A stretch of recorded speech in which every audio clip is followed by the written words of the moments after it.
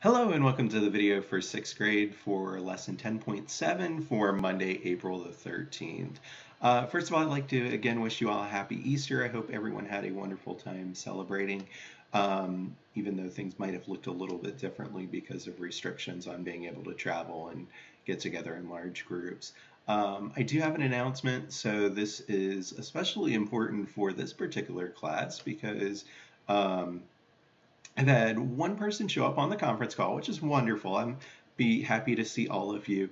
But I've only had one other person check in. So on the days that we have the conference calls, it's not required to be on the call, but I will ask you what you're working on with math if you choose to show up for that. But it is your responsibility to check in with me. So that is to let me know what you've been working on. If you have any questions, you can do Prodigy, you can do an online Go math lesson. I know we have, 6th grade has more new content that we are doing than any of the other grades, so it's kind of important to take that day off, which is fine, but just post a comment to let me know what you've been working on. Even if it's just getting caught up because you've had so many other things that you're working on. So just to clear up what the expectations are for that, let's go ahead and take a look at our lesson. So we are going to be taking the information that we have used for the last few lessons and some of the stuff that we've done from earlier years now to find the area of composite shapes. So composite shapes are made up of two or more simple figures such as triangles, can't even talk, or quadrilaterals. So at some point we're going to be working with squares, rectangles, triangles, and trapezoids today. So the first thing they want us to do is to evaluate the area for each of the rectangles. So to do that, we would just use our standard formula that we learned back in 3rd grade. For finding the length times the width is the area. So we have 4 feet times 10 feet, and that's going to give us 40 square feet. We are going to take that because we have 2 of those rectangles, and we're going to do 2 times 40 to get 80 square feet. Now we are going to work on the triangle. So we have 4 by 4.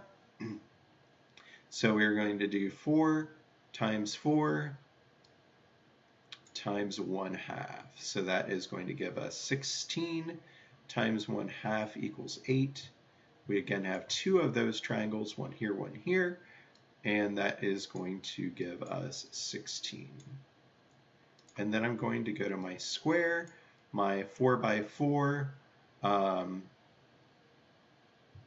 I don't know why they do it that way, but sure. Oh, okay, I see. Instead of doing the same thing as length times width here, they're doing it as a square. So we're going to do 4 squared equals 16 feet squared. And we only have one of those squares. It's in the top of the shape. So we are going to have 80 feet plus 16 feet plus another 16 feet. So that gives us 32 plus 80, and that should be 112 feet squared.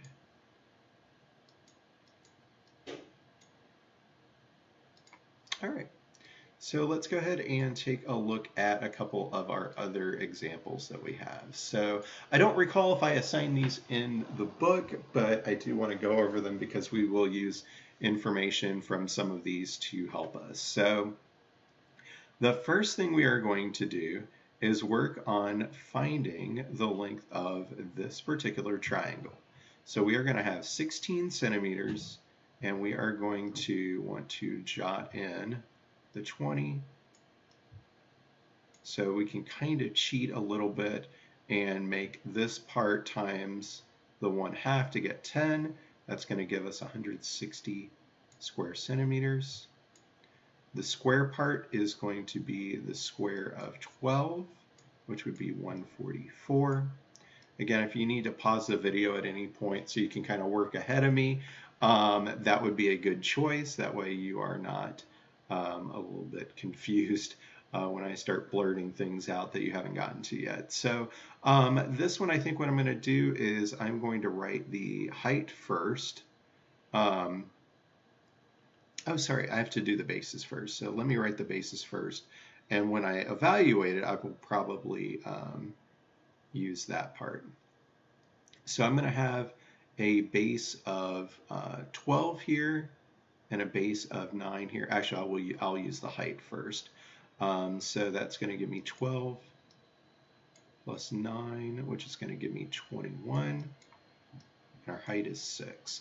So I'm going to take this part times this part to get 3. That's going to give me 21 times 3, and that is going to give me 63 centimeters squared.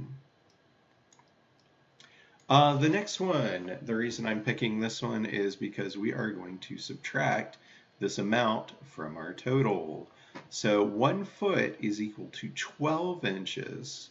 So I don't know why they do that, but, well, actually I do know why they do that. It's just not very nice. So the area of the entire thing is going to be 72 inches squared. We are going to take that amount for the square, and it's going to be 3 times 3. That's going to be 9, and we are going to do 72 minus 9, and that should give us 63. And so the area of the shaded portion of the rectangle would be 63 inches squared. So let's take a look at our share and show. So we have something similar to what we worked on, the only difference being we don't have a square on the top. So the other one, this particular part here was a square, and then there were 2 triangles that met it, and it kind of made a flat roof instead of a triangular roof. So we are going to start with the area of 1 rectangle. We are going to have 10 by 5. So 10 times 5 is going to give us 50. We're going to do 2 times 50, which is 100. And then the length of the base of the triangle is going to be the length of this section plus 3 plus this section, which is going to give us 5 plus 3 in the middle plus 5, which would give us 13. Now I can do my height, which is going to be 4. Actually, I'll put that part there, even though I'm going to actually evaluate that part first. Now what I could do for this one is go ahead and do 13 times 4, and then take the answer and multiply it by 1/2. So that is going to give me 52, cut it in half would be 26. Or conversely, I could do 1/2 times 4 to get 2. 2 times 13 gives me 26. So I've got 50 plus 13 plus 26.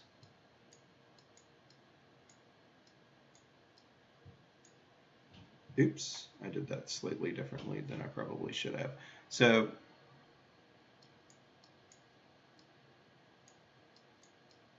let's do that. So I'm going to change it a little bit. Oh, sorry, that's what I did. This should have been 100. So 100 plus 13 plus 26 should give us 139 square feet for that. Let's take a look at number 3. So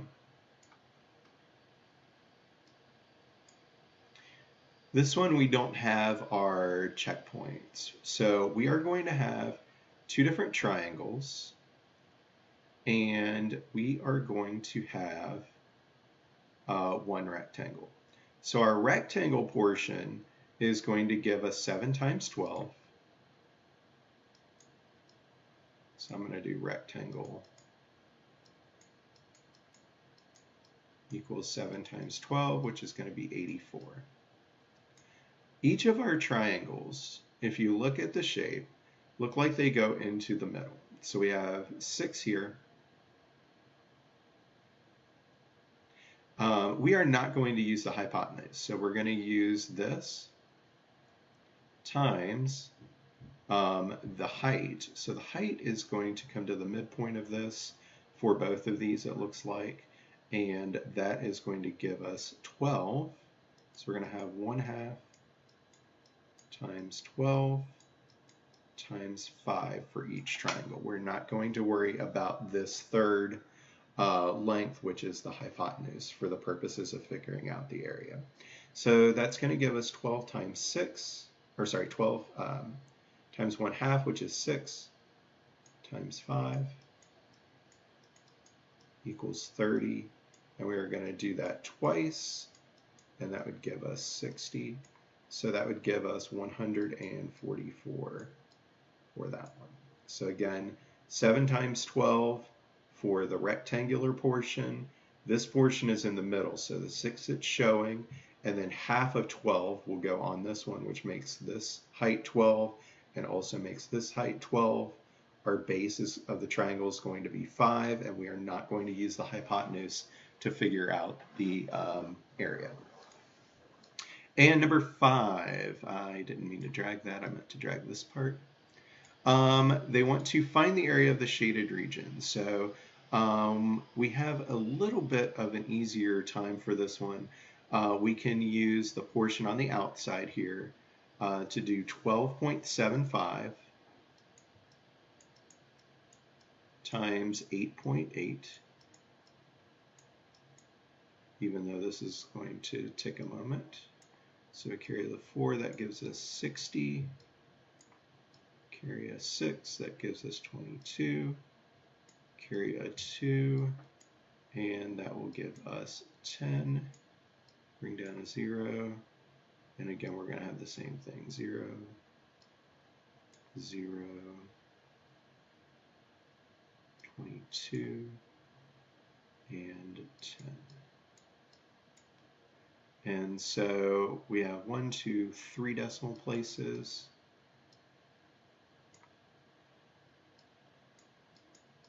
And so it'd be 112.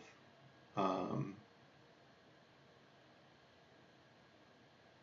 seems odd. No, that's right. Yeah, 112.2 for that. The area for this one, we are going to have to use a little bit of math. So they're saying that this part is 2.5, this part is 2.5. So if this side was supposed to be 8.8, we are going to do 8.8 minus 5 to get 3.8. And so I'm going to put that part down here. And we are multiplying by 4.25. And I should do that on the top. And we'll just make that our line. So we're going to have 40, 20, 34, bring down our 0, 15, carry the 1, gives us 7, no carry there, and 12. And so if I scooch this down, I'm going to get 1, 2, 3 decimal places. So I've got 0, 5, 1, carry the 1, 6, 1, and that's a really badly placed decimal point. That should be down here. So 16.15. So the last step would be to do 112.20 minus 16.15.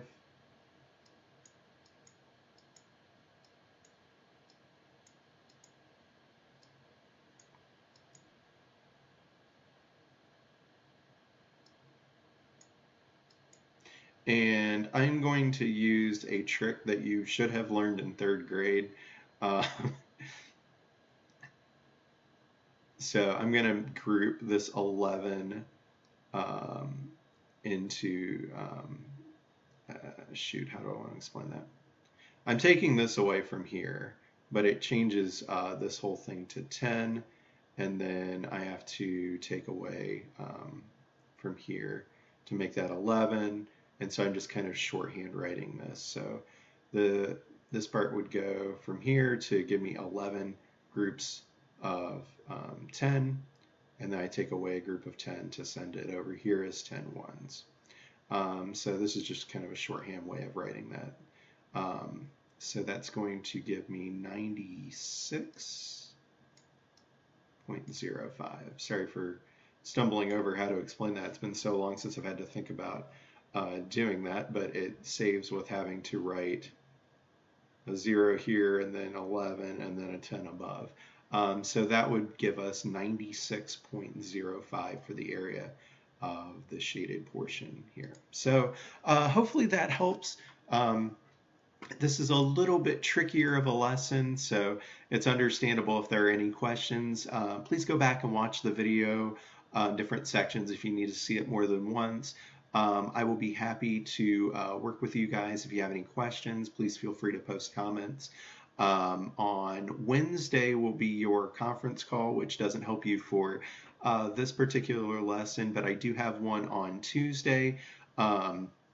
So if you want to pop in on that, just ask for permission. I'll send you the link for that one, and you can come in on Tuesday as well and get some additional help with this portion if you are struggling with this. So hope you have a great day, and I will see you tomorrow.